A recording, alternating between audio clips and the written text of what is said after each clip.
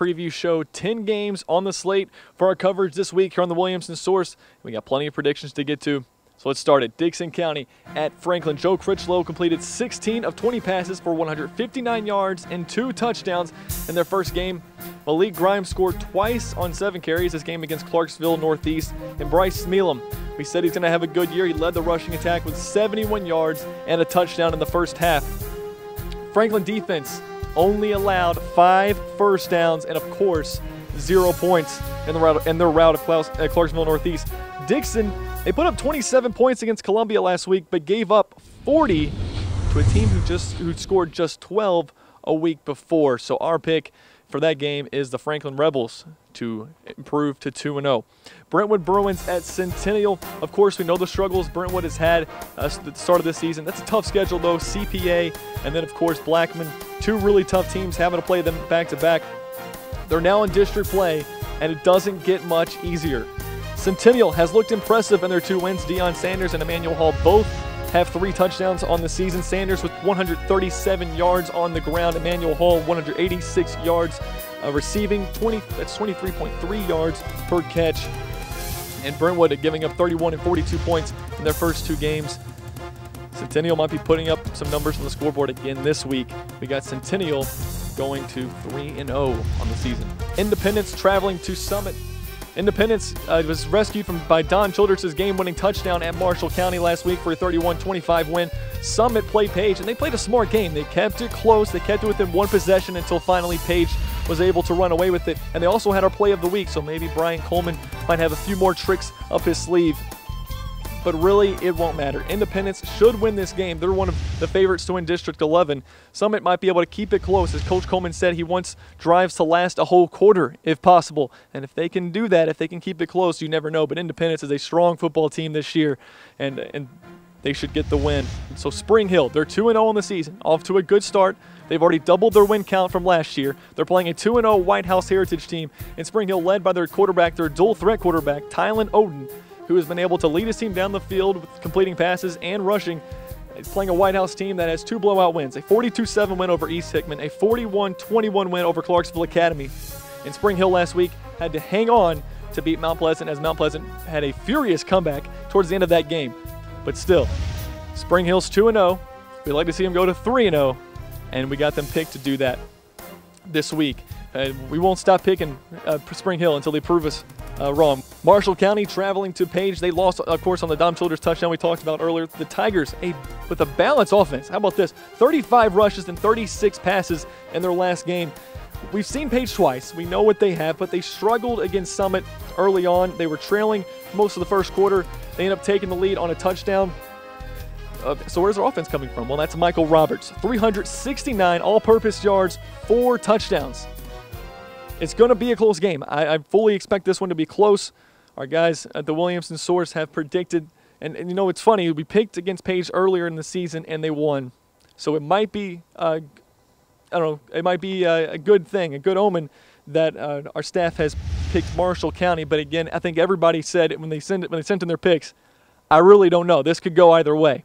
And the pick was Marshall County to beat Page. We'll have to see. I mean, Page has come away with 2 wins. It was a sloppy game, but that's exactly the way Summit wanted to play. So we couldn't really tell a whole lot from that contest last week. And we'll see if Page can improve to 3-0. It would be a great start for the Patriots. Stewart County at Fairview. Fairview lost a heartbreaker last week at Camden Central. Junior quarterback Hunter Zimmerman had a great game in the loss. He's got an arm on him. And he also has a receiver to throw to, so that helps in Drayvon Moore. Stewart County scored 61 points in their last game. 24 in the first quarter. The Rebels are 1-1, but we know Fairview's no easy place to go and get a win. And we're going to pick Fairview to get the win over Stewart County. And we'll have to see. That game might be close as well. I'll be there, and we'll have a nice report for it after the game. Father Ryan, Brentwood Academy was nearly our game of the week again. Father Ryan was our game of the week last week. They played 2 straight really close games. The one against Overton, then, of course, BGA last week. That Overton game, it took a last-second touchdown. Then they had to hold off BGA for a 28-20 win last Friday. This could be their 3rd straight close game, and it's against Brentwood Academy. So what a huge game. Thomas Swafford seemed to fill in just fine for Dawson Knox as the Eagles soared to a 43-13 win. This was another tough one to pick, really tough. We picked against Father Ryan last week, and we were wrong. Don't want to do that again. So, Father Ryan, Fighting Irish, we're picking them to get the win at Brentwood Academy. And what a win it would be for Father Ryan to take down a tough team like BA. BGA at Good Pasture, we just talked about the Wildcats. They nearly came all the way back to beat Father Ryan at Father Ryan. And as we're finding out, this is a very tough and talented Father Ryan football team.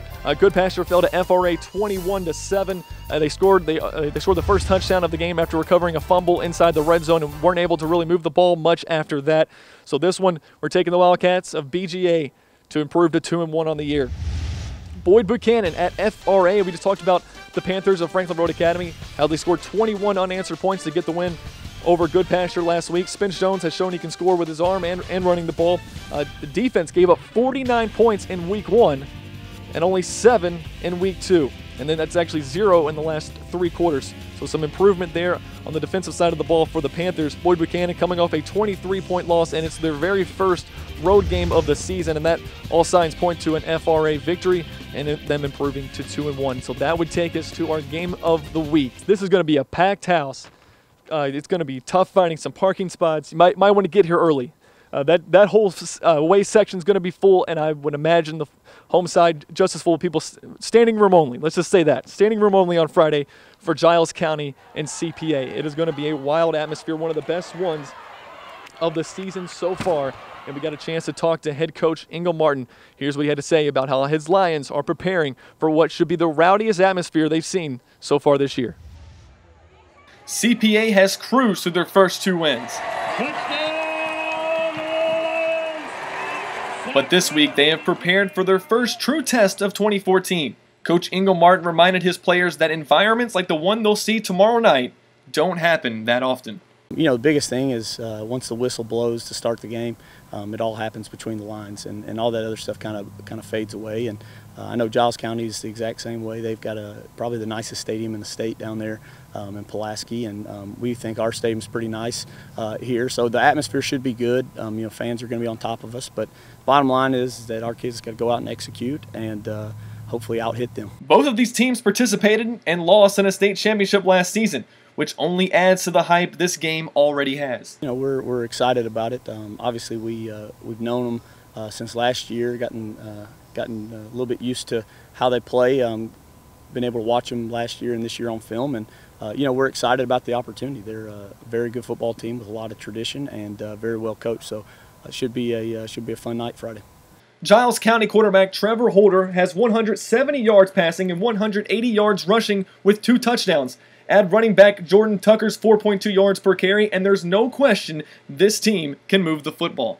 Their quarterback's very athletic. He can make plays with his feet and his arm, and anytime you got that as a defensive coordinator, you've got your hands full. And Coach Taylor, our defense coordinator's preparing all week, and you know, we'll be hopefully ready for what they're bringing. The 2-0 Bobcats played a close game in Week 1, beating Lincoln County 21-13. CPA starters haven't had to play 4 quarters yet. In the last 2 games, you know, won pretty easily, and your starters haven't had to play 4 quarters. This week could be the first week that we see them play a full game. How does that play a factor into this one? You know, all of our kids prepare each week. They prepare to play, and the bottom line is we got to be in shape. We got to be ready to go. With the hot temperatures and the humidity, you know, it'll be a factor. But the bottom line is that, you know, we've been working out since June, and hopefully we're ready for the contest on Friday. This is another game. I think the last 2 weeks, with the exception of a few, have been pretty easy to pick. And I want to say pretty easy, but they've been easier than this. This week has been so tough, and we just know we had some good scores last week. A lot of people getting 11 out of 12 right, 10 out of 12 right. This week it could be all over the place. A lot of guesses because you really don't know. You know that like we said in the report, the Bobcats have some pretty good wins and have been able to put up a lot of points, but so has CPA. CPA hasn't had their team have to play 4 quarters yet.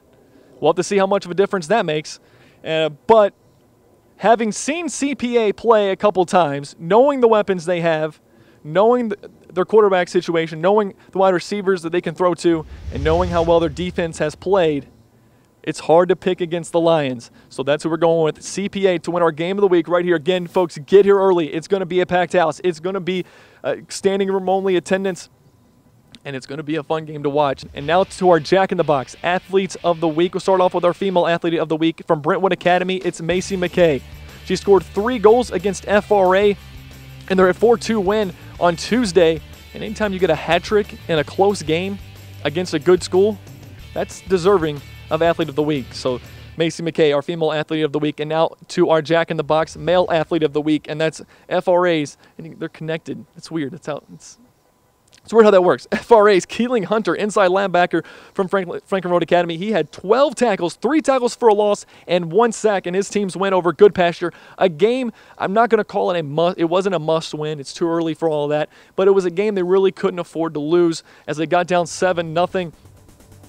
They're able to battle back in a big game out of Keeling Hunter, and as the FRA defense stopped Good Pasture from even getting a sniff of the end zone for 3 quarters as they were able to win it 21-7. So hats off to Keeling Hunter and to Macy McKay as they are our Week 1 Jack in the Box Athletes of the Week.